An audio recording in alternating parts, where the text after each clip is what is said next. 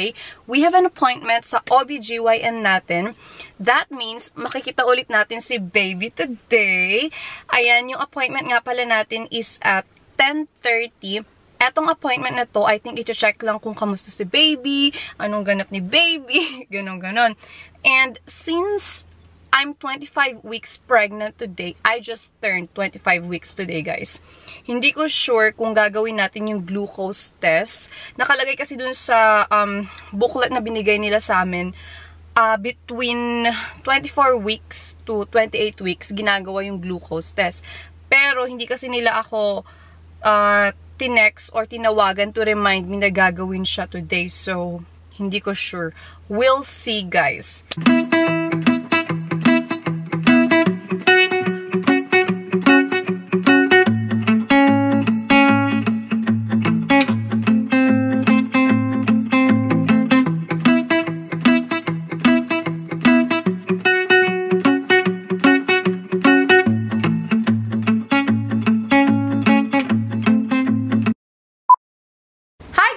We're home! Actually, kanina pa, nagbihis at tawag nito, nag-shower na rin ako kasi habang ginagawa yung ultrasound kanina, merong ina-apply na ultrasound gel and it feels weird.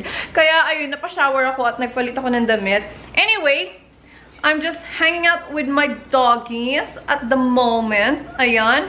Mr. Sin! Ay, dadma. Mila! Ay, dadma. Ava! Pupunta yan sa office ng asawa ko. Update sa check-up namin ni baby kanina.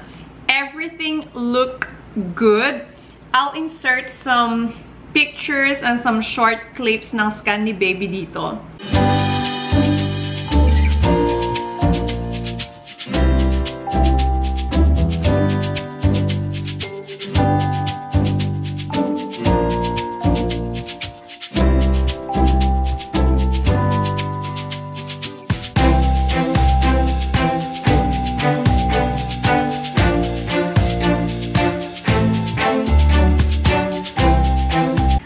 So, the check-up went well. Everything looked good. Chinek ng technician kung kamusta si baby, mineasure niya si baby.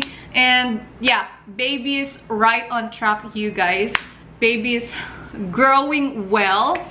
So, we're very, very happy with that. And, tinanong ko rin yung technician kung ano ng weight ni baby. And she said that baby weighs 1 pound and 10 ounces. Tinanong ko rin siya kung ano yung position ni baby. So, baby is facing down.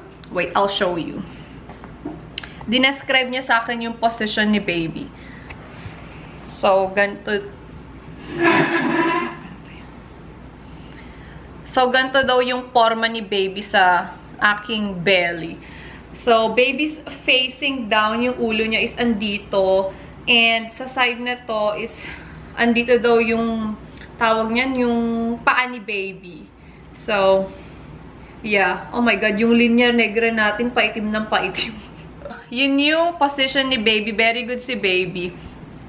Nung tawag nito, hindi nagbago yung position niya. Nung nag-anatomy scan kami nung 21 weeks ako, ganun pa rin yung position niya.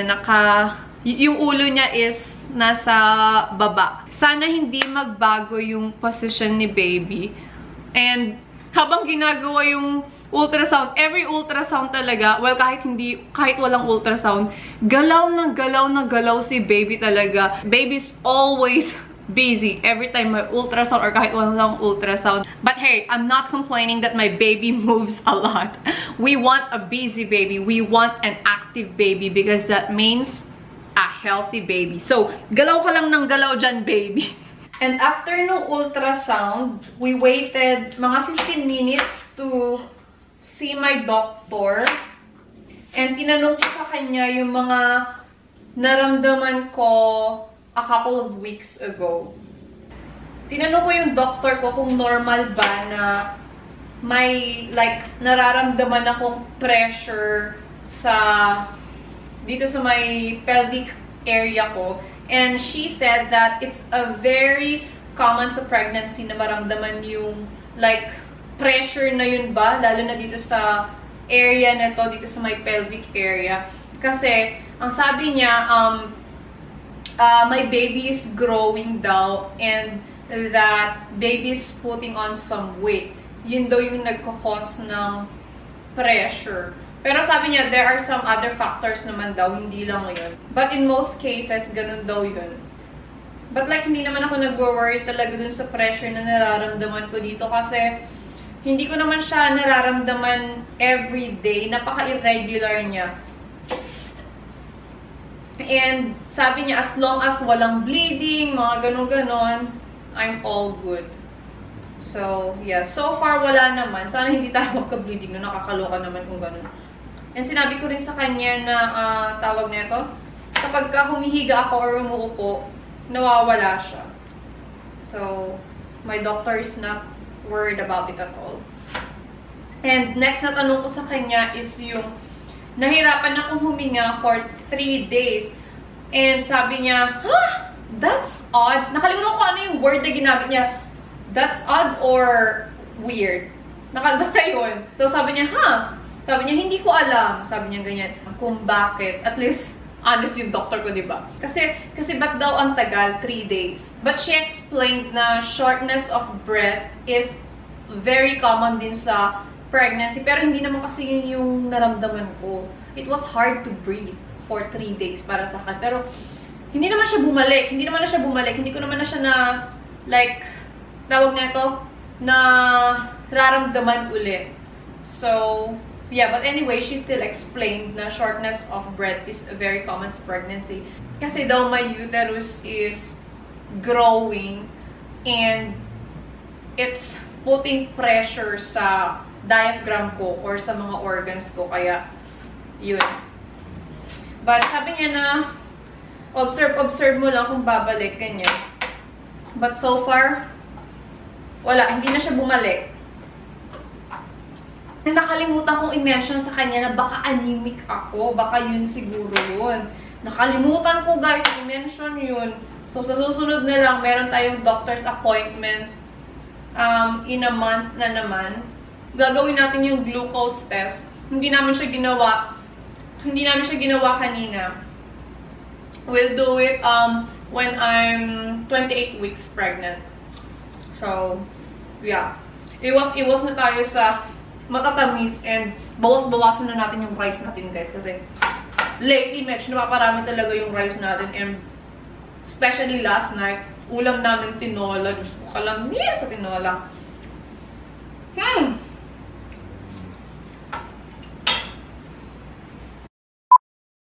Bump update for today's video.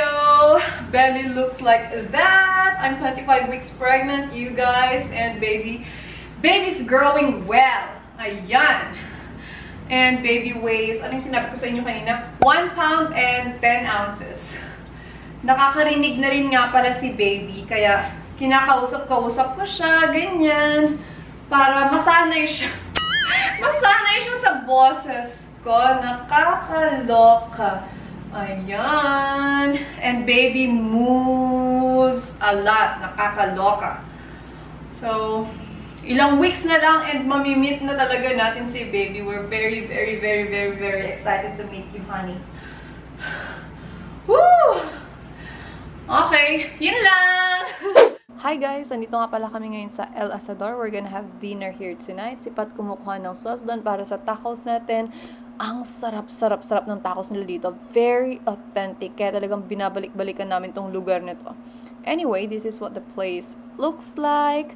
Kapag nagpupunta nga pala kami dito, it's always full. It's always packed. But today, hindi. So, perfect. Ayan. And this place nga pala is located on Davis Highway behind this Shell station na to. Ayan. And dun naman, dun grini-grill yung pork, beef, chicken.